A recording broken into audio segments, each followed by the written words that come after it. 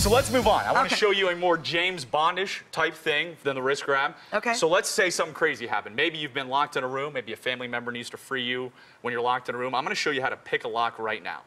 We're going to pick a lock. Actually, we're going to pick a lock. Okay. Or maybe you're like my neighbors who leave their keys all the time in their cars and get locked out of their houses, and they call me, and then I come and pick their locks. So I'm going to show you. Yeah, that's true.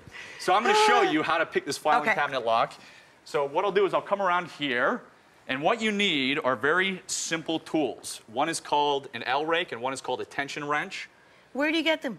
You can buy them online. You can search pretty much any internet site for a tension wrench and an L rake. And it's an literally L rake and a tension wrench. Tension wrench and L rake. That's correct.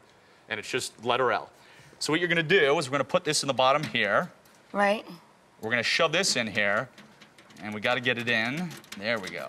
Wow. So you rake back and forth. And sometimes you have to do this 5 seconds, sometimes 30 seconds. There's no... Now, what are you doing? You're just filing away? Well, no, I'm raking the pins. So each kind of lock has a pin in it.